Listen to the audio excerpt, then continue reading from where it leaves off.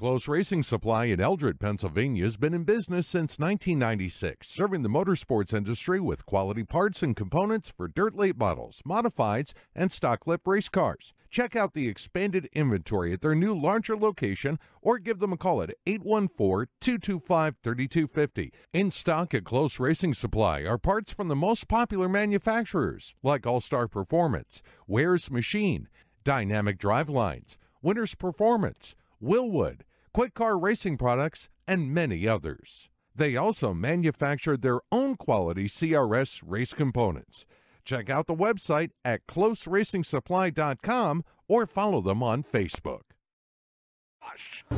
The Hovis Auto and Truck Supply Rush Late Models, presented by Born to Run Lubricants, competing in a Flynn's Tire Touring Series event. Ladies and gentlemen, grab your hat, grab your blanket, grab your child, and wave them in the air out there as they come by. These drivers can see out there in the lights of the grandstand. Give them a big cheer, ladies and gentlemen. They came from Ohio, from Canada, from Delaware, from Pennsylvania, from here in the Empire State, all over to come and compete here tonight on a Tuesday night at Woodhull Raceway. As they work their way off turns 3 and 4, coming around for the green flag. Here we go, ladies and gentlemen. Green is out. And we're underway. Heading into turn number 1, the yellow flag immediately coming out as we've got a big wreck here on the front stretch. I was looking in turn number 1, didn't see that. And Hauser come out of turn 4. Green flag is out.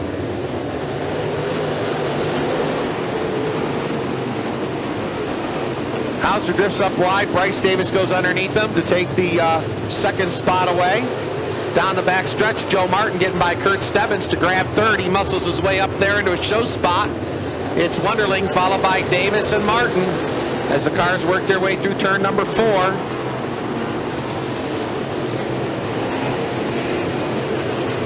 Down the back stretch, they race into turn number 3. Wonderling holds on to the number 1 spot.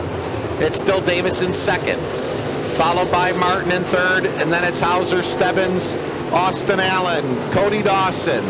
To the top of the track goes Kurt Stebbins. But Stebbins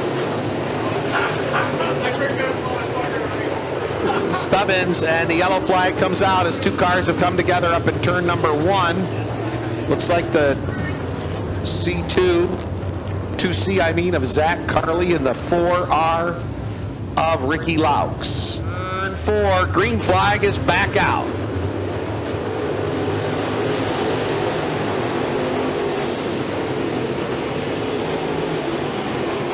As they race their way out of turn number 2, Davis is all over the back end of Wonderling.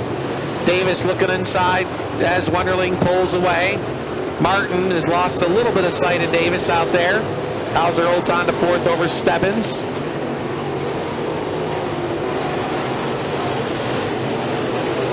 Middle of the pack, Brock Pinkerous trying to make the outside work, wasn't working for him.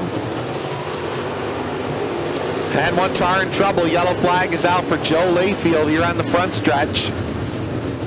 Not sure what happened to Joe, but he comes to us. And see Chad Homan, Brian Knowles, Logan Jaquay, and Mike Wonderling round out your top 10. Green flag is out. And everyone racing their way down the front stretch into turn number 1.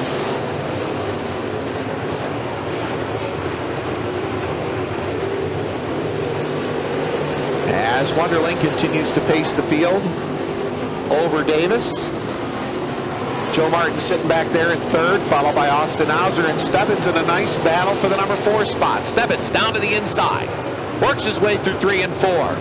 Coming through the dust off turn number 4. Looks like Stebbins is still side by side with Hauser.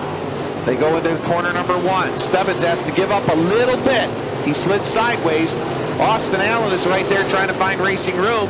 Stebbins and Hauser make some contact. Hauser's keeping his ground as they work off at turn 4.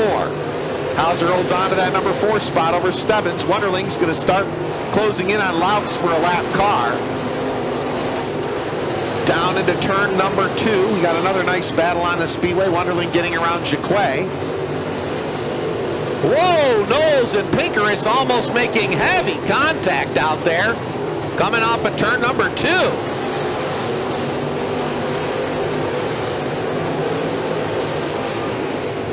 As Jason tries to catch back up to Brock, Brock disappears from him out there. Meanwhile, out front, yellow flag is back out. We got trouble on the speedway coming off of turn number 4, I believe.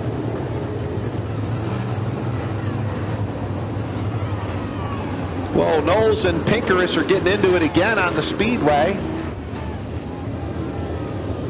I think they're going to do something about that from the race director's viewpoint. I'm not quite sure. The yellow flag came out.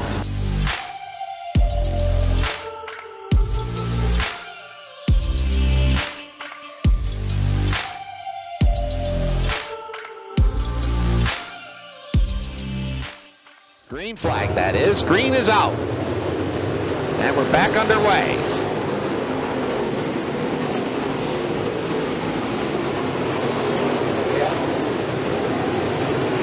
As they head down the backstretch and into turn number 1, or 3 that is. Wonderling is your leader, followed by Davis. Martin, look out. Hauser got sideways here in front of Stebbins, but he holds on to it. As they work their way into turn number 1, Stebbins now to the way outside, and Austin Allen gets underneath Stebbins to get into the top 5. Austin Allen into the top 5 with car number 32. Now Stebbins all over the back end of Allen. He tried to find a room up to the outside. It wasn't going to work as they head their way into turn number 2 and down the back stretch. Wonderling coming off of turn number 4 here with 12 laps complete. Davis is still in second, followed by Martin. Hauser in third, Allen in fourth, Stebbins in 5th. Or 6th, that is. So it's Wonderling, Davis, Martin, Hauser, Allen, Stebbins, and Homan. Pinkerous going to the way outside up here as they race with Jason Knowles. That race continues between those 2 drivers who have gotten into it a couple of times here tonight. And they're running back in the number 13 and 14 spots.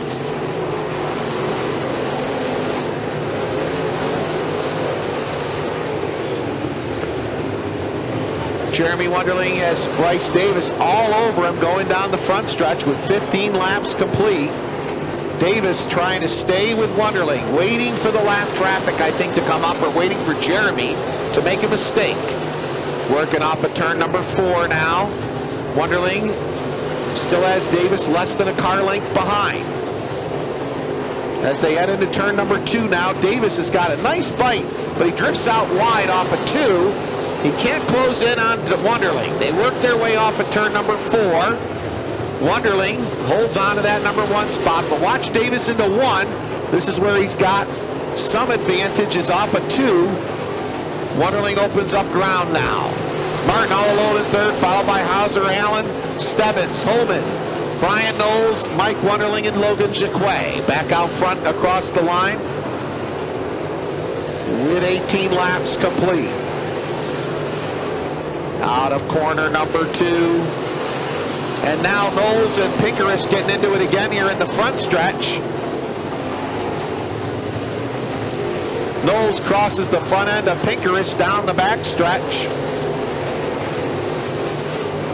As they're having a war out there on the speedway, I'm focusing my attention up here to the front. Wonderling entering lap traffic now. He's got the number 99 of Marlatt right in front of him. Marlatt, a 4-time winner this year, struggling bad tonight in car number 99. Wonderling's got to figure out a way to get underneath him as they work their way into turn number 1. We're past the halfway point. That was the last lap around. Down the back stretch, Wonderling looking to the inside of Marlatt. There's Bryce Davis hanging on to him as he's got to get by Marlatt as well, and he does. Brett's going to give up the ghost and pull off the speedway for the night.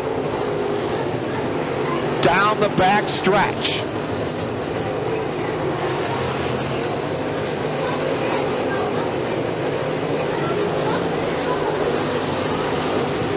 as they head down the back stretch.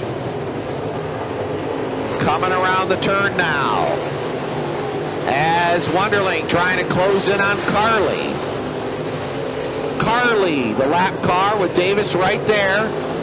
Here comes Davis looking to the outside as they head into turns 1 and 2. Coming off the turn. Next time by it'll be 15 laps to go down the back stretch. Davis holding on to the tail end of Wonderling. All over the back end of Wonderling, and here comes Joe Martin into the mix as well with car number 10S.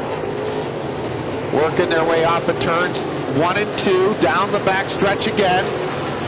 Hauser Allen all alone in 4th and 5th. This time by it'll be 27 laps complete for Wonderling. Wonderling goes to the outside of Carley, tries to make a move. Going into turn number 2, it works for Wonderling. Davis is going to try the same move to get around the outside of Carley. Coming off the corner now. Carley has been passed by Davis. Davis stays with Wonderling. Not a bumper between them down the back stretch now. Wonderling setting up Jim Rasey. Rasey slips up wide. Here comes Wonderling underneath the 21J. Rasey stays on the lead lap for another moment, another straightaway, as Wonderling works the inside of Davis. Davis makes that inside of Rasey as Davis gets inside of Rasey now. First and second still tied together. Martin trying to work his way up forward.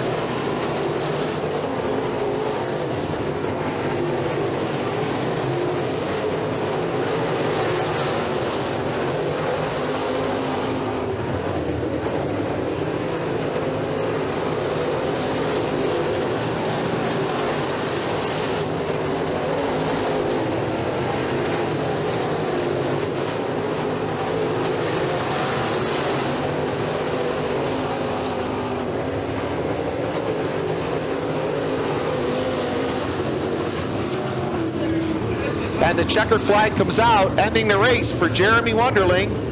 He picks up the win. No one told me. 30 laps. So the winner, Jeremy Wonderling over Bryce Davis, Joe Martin. Austin Allen finished 4th, and Austin Hauser finished in 5th. We'll head trackside with our trophy for Jeremy Wonderling. And the race distance was cut for safety reasons. And ladies and gentlemen, picking up the win in the Darwin Davis Memorial. It says 4,000, but it's actually going to be 4,350 for the 8th time in 2023. Let's hear it for Jeremy Wonderling, ladies and gentlemen.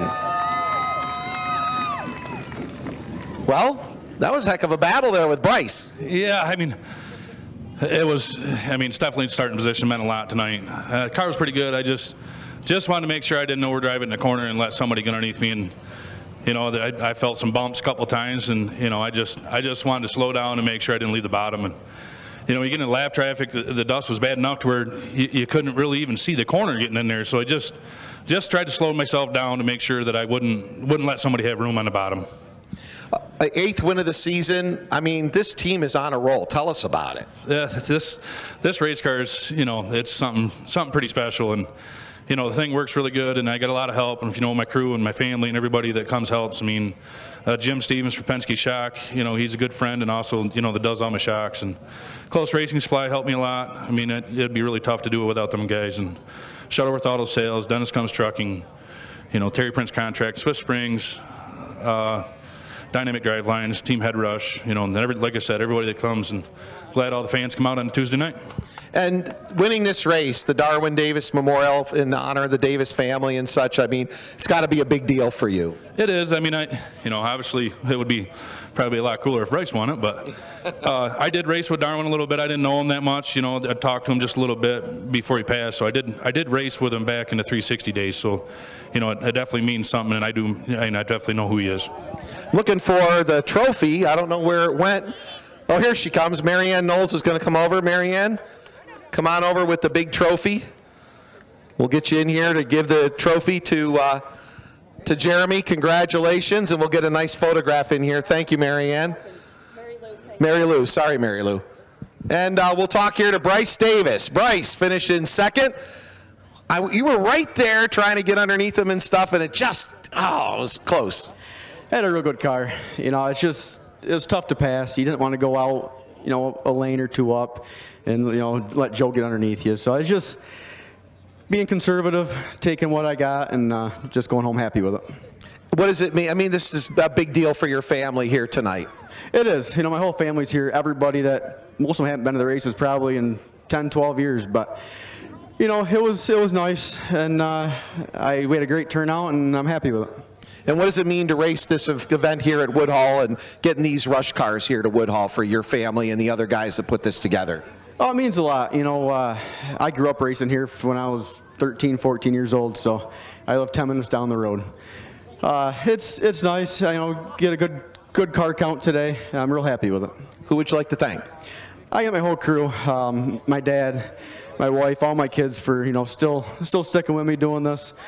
You know, my mom, the whole crew, you know, Austin Allen helps a lot, Mike Wheaton, Lane, Shane, you know, we got a ton of guys behind this that are really good, and they've stuck with us for a lot of years. Congratulations, a nice second place run, Bryce. Thank you. Bryce Davis, ladies and gentlemen, give him a round of applause. And our third place finisher, Joe Martin. You know, I'm used to usually seeing in the top three, but it's been kind of weak lately, you know? Yeah, we've been struggling lately, but, you know, we'll take them anyway and get them anytime you're on the front stretch. It's good. Long night, new track for us. I never even saw the place, so, yeah, we're happy with third. Who would you like to thank for the run, Joe? Tom Snyder and T&D Performance, Kevin Martin Trucking, Weather Capital Sales. Got to thank God, man. He blesses us so much. Even on a Tuesday night, we're out here racing, so it's cool. Congratulations, a nice third place run will get you back up into some of those points. Yep, good to see all you fans out here on a Tuesday. Thanks for coming out. There you have it, folks. Let's get Joe in here for a top three shot with Bryce. We'll get a top three shot here. Bryce and Jeremy in there, and we've got a non-qualifiers race coming up next. It's going to be a short race for those drivers that competed or were unable to get into the feature event tonight. And before I head upstairs and finish up the night, I want to thank everybody for here at Woodhull on behalf of the Rush Racing Series for having our race cars here on a weekly basis.